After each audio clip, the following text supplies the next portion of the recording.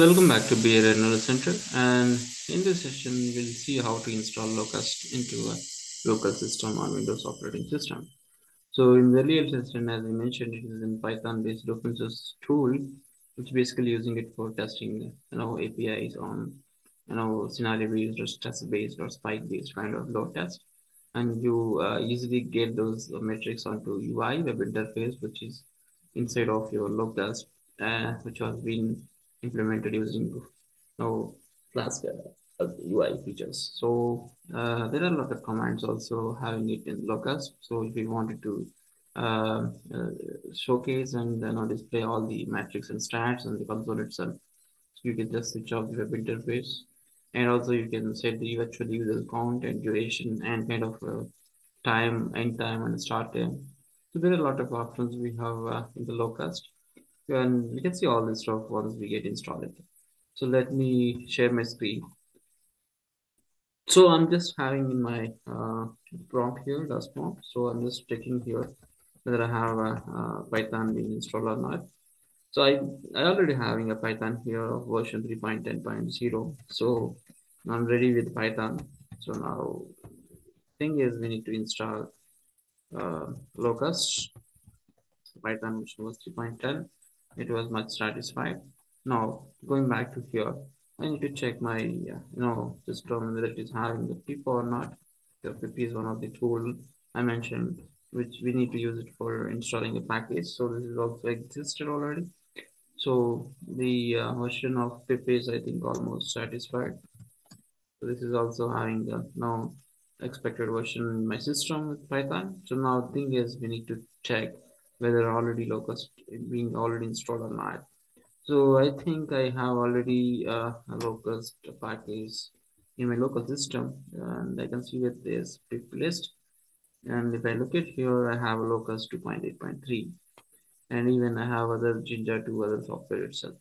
So I've already installed Locust, so hence I don't need to install it. If it is not having, and you need to install it, pip install Locust. So even you can check that even in this portal where so we used to navigate through here. So if you go and see here, so we can have a installation process here, pip3 or pip install Locust, so that it will start installing the package into your local system.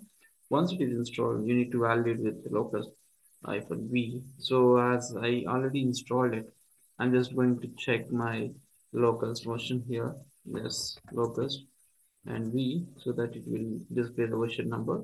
I'm having 2.8.4. So now my installation is done. So now what we have to do is, so we need to just write a sample test program and then run through Locust. Okay, so to do this, we have we need an editor. Like I usually use Visual Studio Code, where I can write all programming languages. So for this C and Python, I'm going to use the same uh, you know editor here. It is Visual Studio Code.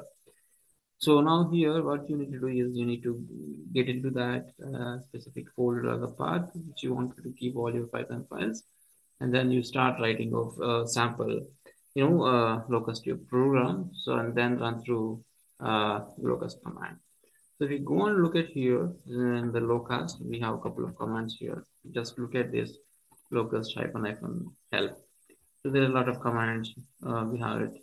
So if you look at here, minus of this is the option we have to use it commonly to run locust Python file. So locust -f, and you need to mention the locust file.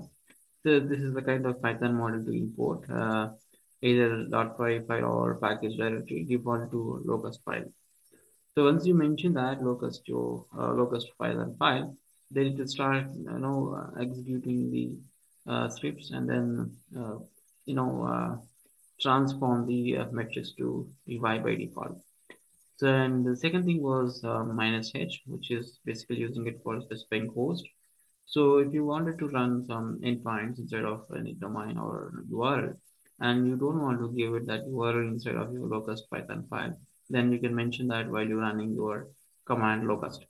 So just specify -h and just mention the host address that you're going to take from there. and again minus u, which is basically number of users you're going to map configure to your load test. Peak number of concurrent locust users primarily used together with the head lifts or auto start. It can be changed during the test by keyboard inputs like ww and ss. Okay, and next one is span. This is the span rate you are going to specify it here.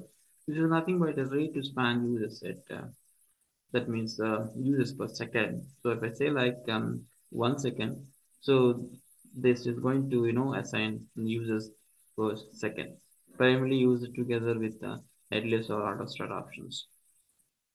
So if I say 2 seconds, 2 seconds, it is going to run users like that. And coming to the minus t, it is again kind of runtime. It is basically using it for stopping after a specified amount of time. Let us say like I wanted to run my load test till 10 seconds or 20 seconds or 20 minutes or 3 hours or 4 hours. You just mention that timing using hyper t, and that is going to stop your load testing after that specific interval of time. Only used together again with headless or auto start options. Okay, and again minus L shows list of possible users in the classes. Okay, and other options we have these web host and web port number headless auto start. So this basically we frequently use that because sometimes you don't need a UI and I just want to run my Lotus and put all results and the console itself. So I don't want to go to the web interface, especially in the CI/CD process. So I definitely use this option. Okay, so these are a couple of options. I think you have to go through all these options. And again, statistics, if you wanted to, store into different format like CSV or print stats or only summary or research stats, or you wanted to store the results in the HTML report, specified path. So these are the options you can use it part of generating a report with that load test results. And again, logging options we have and version and user classes. If you wanted to see that, you can use user class. This is an optional to specify which user classes that should be used. Okay, so this is something about the locust command, because once you install the package using pip install, you will get all these options into your system. The only thing was you have to use locust and minus f, basically specifies the file, and then you specify the load test Python file.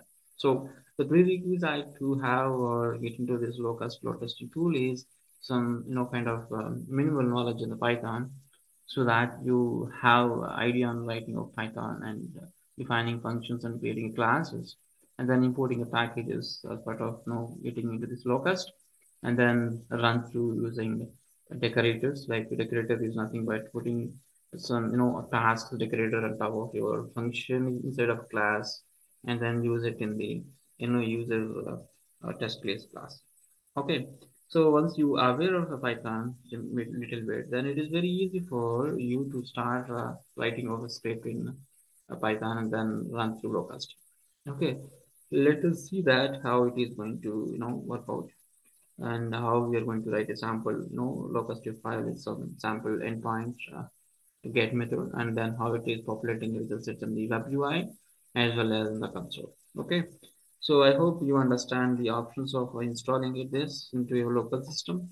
Basically, one thing is should you have Python software inside your system, then you have pip software, and then once you have these two softwares inside of the system, you just start looking at pip list, where it is going to list out the packages already being installed into the system. If it does not have instead of list this locust software package, then you need to install the pip install locust.